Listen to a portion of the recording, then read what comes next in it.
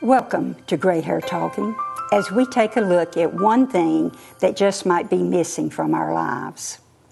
One of my favorite TV shows is called The Locator.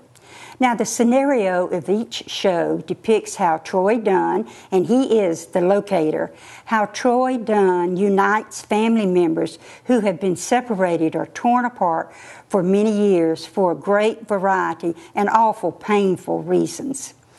Mr. Dunn uses the phrase, "You can't find peace until you find all the pieces."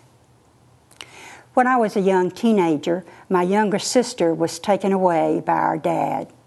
He picked her up one day at school and left the state, and we had no idea if she was being fed or warm or cared for, and it would be months before she was back with us again.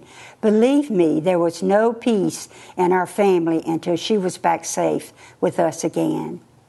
Now, although Mr. Dunn's phrase and his work involve uniting pieces of families together, the premise of this phrase reaches into my heart on a spiritual level.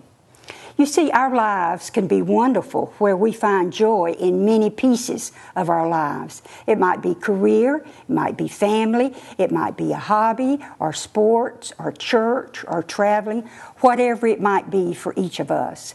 But none of these pieces will bring us to the glorious peace of God until we accept the biggest piece of all, Jesus Christ as our Savior.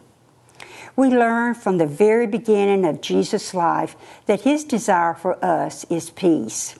In Luke 2, the angels announced at Jesus' birth, "Glory to God in the heavenly heights, peace to all men and women on earth who please Him."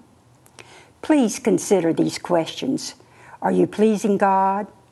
Do you feel that something is missing in your life?